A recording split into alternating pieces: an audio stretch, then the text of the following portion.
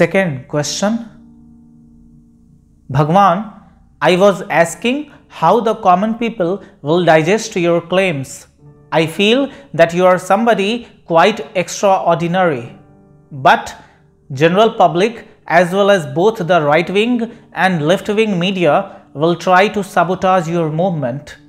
I see Sadhguru Jaggi Vasudev's point of not cornering himself with such claims. I think that in the present era of materialism, people value entertainment over authenticity. Aren't you giving opportunities to the existing controversies to thrive? Vamshi has asked this question from the United States of America. Vamshi, I have never worried about what others think of me. I am simply doing what I have come here for.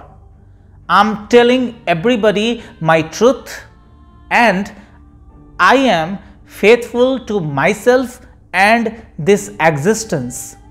That is enough for me.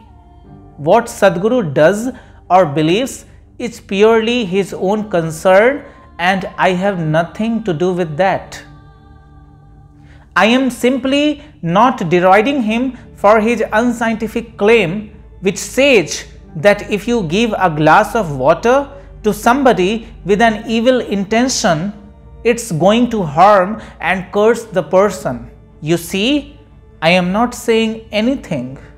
You simply tell me, did I say that? He's unscientific and rogue in saying this. Did I say? I didn't say, or did I? Everybody in the Indian news media has come to know about my reincarnation, and I have proofs to justify this claim of mine. Perhaps many people who know me well would have seen the evidences on the basis of which I am stating this.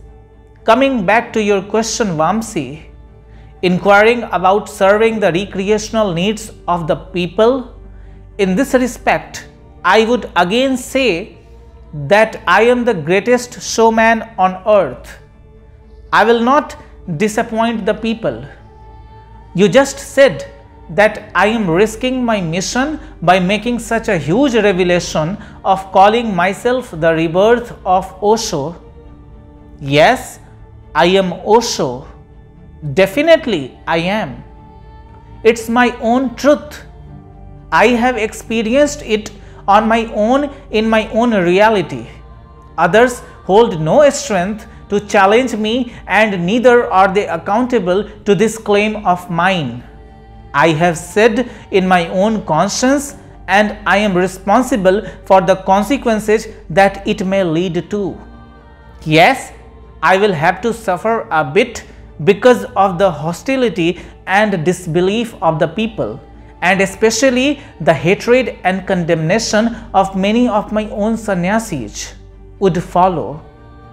But I would again say that God should forgive my own sannyasis, for they don't know what they are doing and whom they are trying to blaspheme and admonish.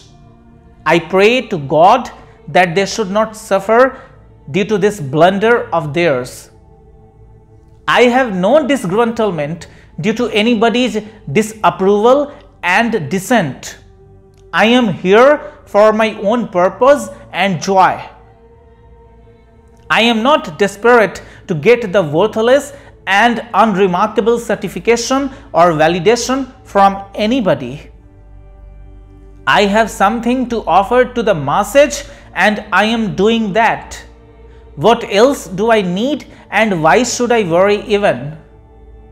You see, I am one man, 27 years old, and I am facing the excommunication, hatred and attacks of thousands of people every day, and you simply see how audaciously and happily am I facing all this. In fact, it would not be right to say that I am facing all this, rather I am simply enjoying all this. I sometimes laugh, seeing the stupidity and incapability of my own disciples.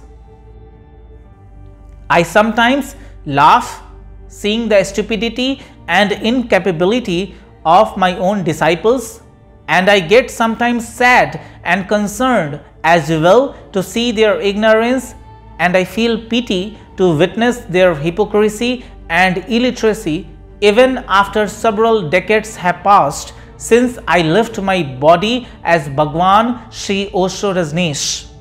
My close disciples too left no stone unturned to hurt me and attack me.